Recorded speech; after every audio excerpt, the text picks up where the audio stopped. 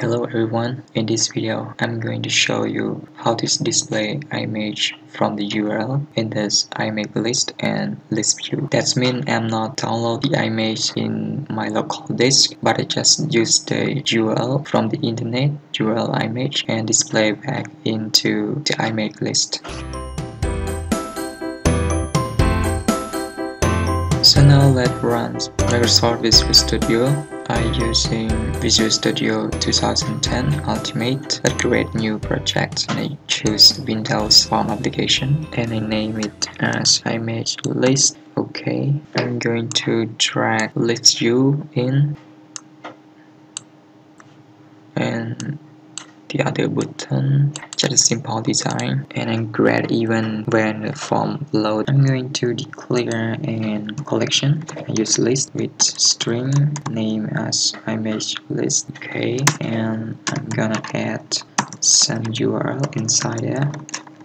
Okay, I've got a collection of image list, and now I'm going to loop by using for.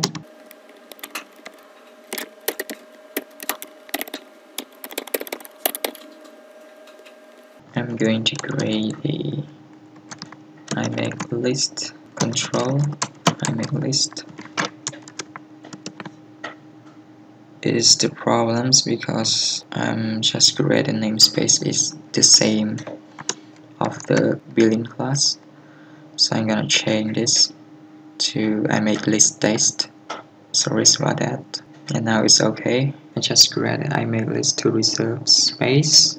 Create a web client instance, web client. We need to import a system.net. Now it's okay, and we gotta go to a grad byte array byte.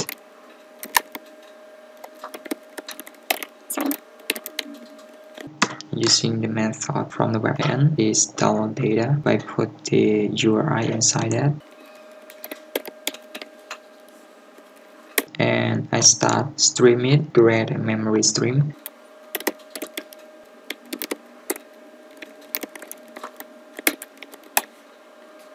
We need to import the system IO.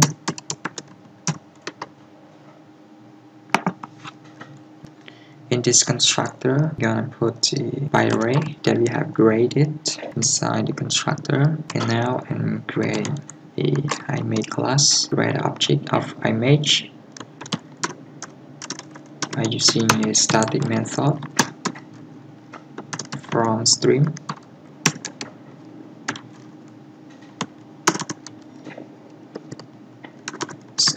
Put inside it, and we start to add a image that we create from ImageList over there.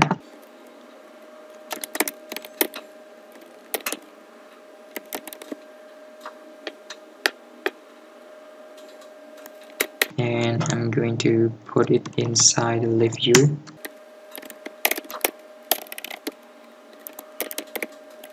That is a file name, but I left it blank. And this is the index of ListView, and after that I'm going to add the ImageList into the ListView, like ImageList equal to image, and I'm going to set the size of image.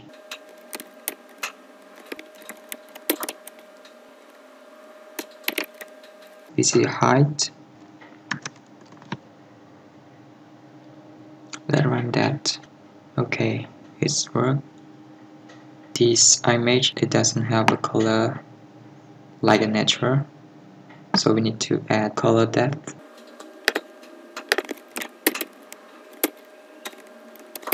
By static method, I use a depth 32-bit. Let's now run it again.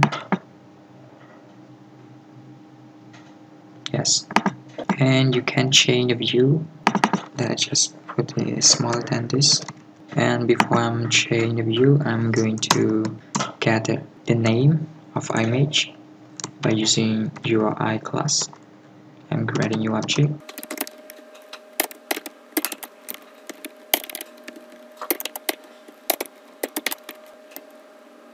inside ListView, the name of it, you write segment last method. Each image will have a name. To click the button and change the view. I'm going to change view types of ListView to a view as a list. Okay. And run. Okay. And after I click the button, it will change to the list like that. But it must have the image. And you can modify it by assigning the ListView to the small image list. You can create a new ImageList or the same, it's okay to you.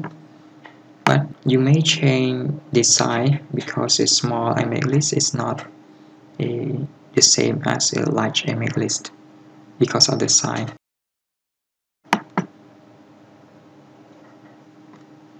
Thank you for watching this video, and if you like my video or this video can help you, please click subscribe and like my video.